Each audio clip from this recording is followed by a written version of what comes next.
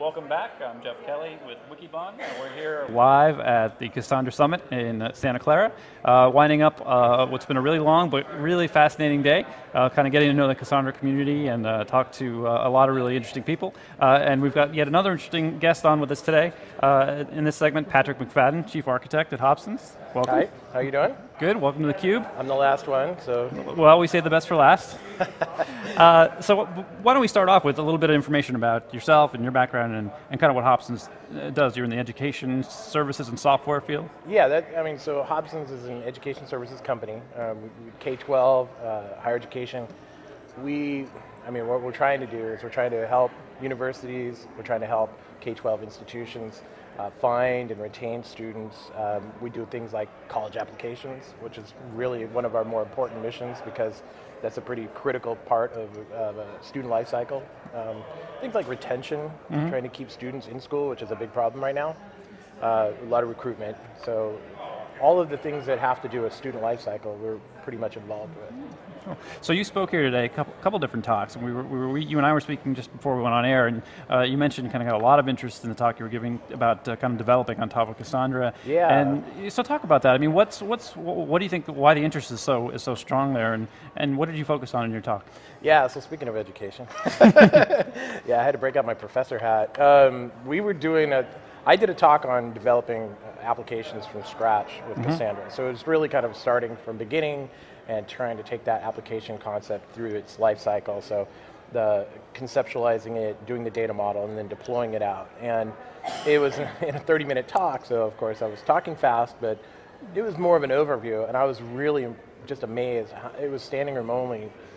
I really wasn't prepared for the amount of interest. I thought that this would be a conference where we'd have a lot of more veterans, but it was clear, with the size of this year, it's double from last year, that there was a lot of interest for just how do I even start with it. And so after the talk, I got a lot of people asking me questions, and I could tell that a lot of people showed up here trying to figure out how am I going to use Cassandra. Right. What does that say about the community and kind of the state of Cassandra as a technology when you're getting so much interest? Kind of people. We've talked to others today about the attendees, and they seem to be really. These are serious, smart people who are ready to take some action. They're not here just kind of thinking about big data. They know what they want to do. Right. And now they're talking about. Listening to folks like yourselves talk about developing applications, really deploying them in production. So, so what are some of the, I guess, best practices that you shared with the group, and what does that tell you about the state of the community?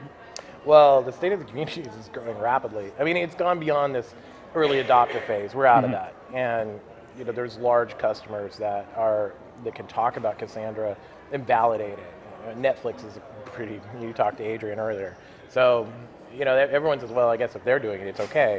So, the early adopters like me and then others that have been in this community since 0.7 or before, we're now talking to people that are looking at it the first time with some sort of appreciation, which is good because we don't have to say it's going to work now. Now we're saying, okay, this is how you make it work. And so, the state of the community now is really cool because now we're getting a lot of churn. People are moving from company to company that have experience, and so it's starting to propagate out. So I think this is a great place to be right now. So talk about the actual developing applications. What are some of the key challenges specifically focused around trying to build applications on top of Cassandra? Well, right now the biggest problem that I personally had with, when I talk to developers is just getting over that relational model. So most of us who have been educated in classic computer science classes where we take a data-driven application, it's always been on something like Oracle or MySQL or Postgres, and so the data model has always been a relational model. Very rarely has it been anything else, and I don't think that that's really even being taught in curriculum right now. So it's just getting past that hump, and it really isn't that big of a deal. I think that more people see it, they're like, oh, okay, it's not so bad. So, okay, we're just storing data. There is some nuance and some twists to it, but it comes with what you're getting with the deal. Cassandra is going to be available all the time, and hopefully, and you're trading off that eventual consistency and all the things that come with it that are good for maybe some things that you were used to in your relational world, like relational integrity and transactions and things like that. So you get past that, and it actually starts going pretty fast after that. So talk a little bit about your experience at Hobsons. So, did you guys start building your applications right on top of Cassandra to start, or did you move off of another database and when you hit some scaling issues or performance issues? Walk us through kind of the life cycle. Well, I mean, it's a problem that I think a lot of people have is they run into a performance brick wall. We had a system that was running on Oracle, collecting our performance tracking data and our weblog data, and it just wouldn't scale. And we got to the brick wall. We're either going to have to call Oracle and buy more of it. Which is exactly what they, that's their business model. Yeah, that's right. Oracle scales great until you run out of money. And then if you had unlimited funds, it would be no problem. Oh, right? Yeah, sure. I mean, that's how we got to the moon, right? So what we were looking at is an alternative. And MySQL is an option, but I wanted to use something that would scale a little more in a linear fashion. And so I had already known enough about Cassandra where I felt like that was a really good choice, especially if we're going to try to scale this thing without any knowledge of how this is going to go. I mean, it's going to go to X, and what X is, I don't know. So we needed something that would scale horizontally like that pretty easily. So we started pretty earnestly last summer. We transferred the whole system, and getting rid of Oracle to do that was a really good idea because we just don't have a problem with it scaling anymore. It's running in Amazon, it runs great, so I think it proved the point pretty quickly. So let's talk a little bit more about use cases, kind of what you guys are doing in terms of education services, and we talked a little bit about applying big data to some of these societal issues, education being one of them. We talked earlier with Healthcare Anytime, talking about kind of applying big data to healthcare. Education is another one of those use cases, one of those areas that's really, we hear a lot about it in the press about failing schools and how we need to do better. How are you guys actually trying to make that happen by applying big data? This is a current problem that we're trying to deal with because, I mean, when it comes down to it, data drives so much, but in education it's so important because there's so much meaning you can get out of data now. How students are progressing, for instance. Retention is a huge problem. Right. Universities are, it's that old thing of when you sit at the freshman day and you look to the left and look to the right, those people won't be there when you leave. That's the problem that we have to solve. And so the big data aspect of this is we're collecting a lot of data. How do you find those students that are potentially failing? And that's not a bad mission to have. If you have a 50 or 60% retention rate, which is not uncommon, and you can bump that up 2 or 3% or even 10%, those are kids that are finishing college and having an education. There are other challenges that they have, like they're going to be strapped with some debt after that, but there's still a big data problem in its core because we're collecting a lot of data about students. Right, let's dig into that. So what are the data sources that you're talking about? And how has that changed over the last 5-10 years where we couldn't, before the advent of what we're calling big data, you couldn't do some of these things. So what are the sources and what are some of the possibilities now that maybe we couldn't do in previous generations? Well, what we know for sure is that students now especially are really active in social media and they love to talk about what they're doing. It's amazing how much information. We have a website, collegeconfidential.com, that is, I'm always amazed by it. And what the mission of that website is really just to have a place where kids can talk about getting into universities of various kinds. So like a specific, maybe they want to get into Harvard or Stanford or something like that. They talk to other people and they compare notes, and it's really an interesting place because there's so much data in that. And just mining that alone, we've looked at that as that's really interesting because you're going to find out that everybody's on the same track, and you get some really interesting insights. I just go on there and without even using search tools and looking at the forums and seeing what people are talking about or trending, and it really gives you an insight of what's on the minds of kids at that time. So even taking like traditional data like grades and things like that we've always collected data on, we've never done any kind of data mining on that. We should. And I think there are some startups now that are doing that.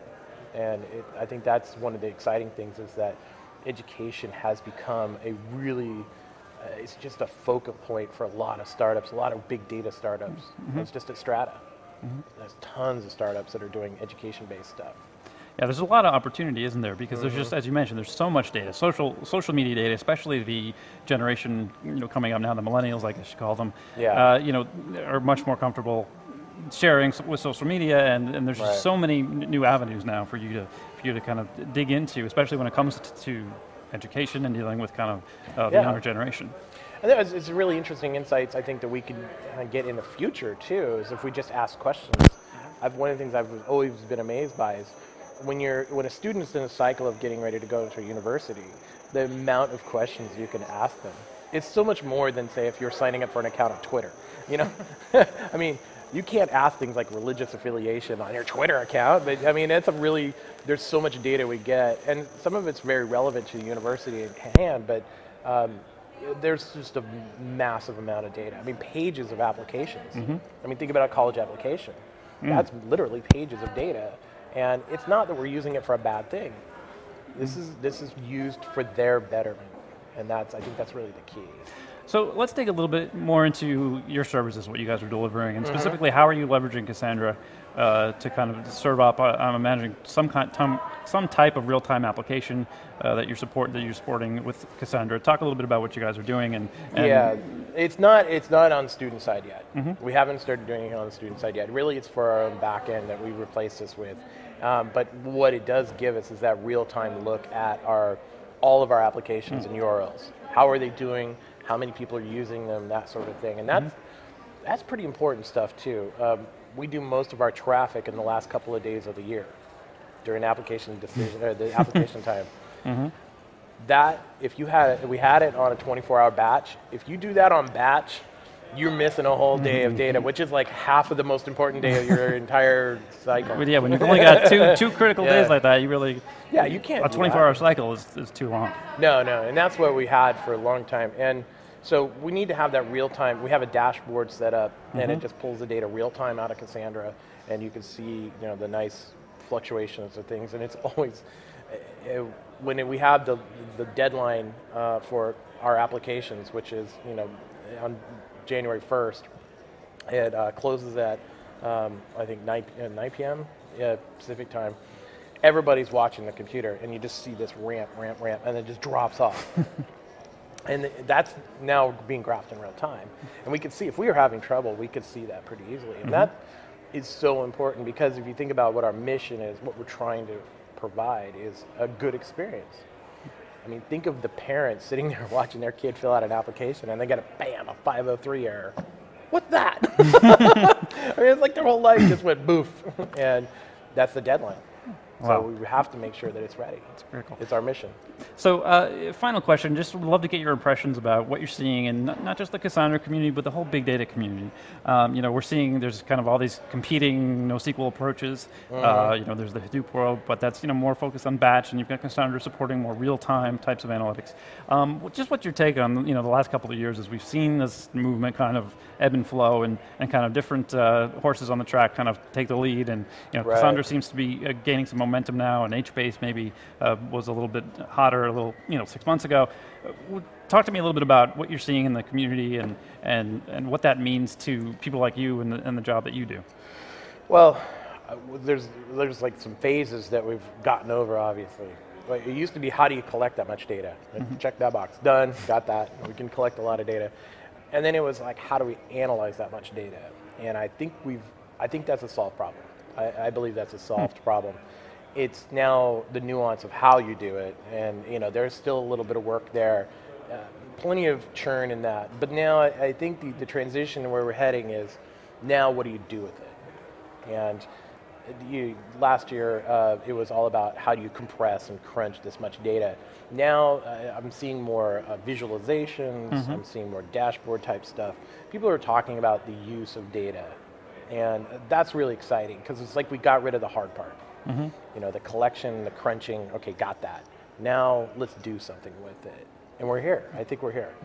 Kind of the creative part is here. Now, some of the heavy lifting is over. Now let's really start to get creative and see what we can do with all this infrastructure we've built. Yeah, you hear the word democratization of data. And I don't think that before, last year even really, it was that much in that democratization. I can't imagine everybody having access to data that easy. And now I think with BI tools, as they're maturing on top of these solutions, you're getting that now, real time. So, you know, as we wrap up, so let's talk a little bit about what you guys are doing in terms of the future in the next year, 2 years. What are you guys doing around big data? What kind of innovations are you looking to build? And what are kind of the biggest needs when you're talking to your customers and your users out there? Hey, this is the kind of things we'd like to see. It's really, again, the use of that data. I think we're trying to figure out the best use of that data that's going to be the most effective. And we collect a lot of data, and what's really unique about Hobsons is we have the K-12 all the way through HE, the higher education. So we can look at a progression over time, and that's a really interesting insight that we have. And we are talking about that now. How are we going to use that for student success, to help our universities get the best students that they can, and help them find students that may not be found, that are lost, you know, so to speak. So that's exciting. We're doing that now. It's very interesting stuff. Really cool. And a very, very worthy goal, as you mentioned. I can't imagine a better goal. Yeah. Well, thanks, Patrick, so much for joining us. Really appreciate it. Hope you enjoyed your first time inside theCUBE. Hopefully we'll have you back. It was great. All right, fantastic. So we'll be right back to wrap up the day here from Cassandra Summit 2012.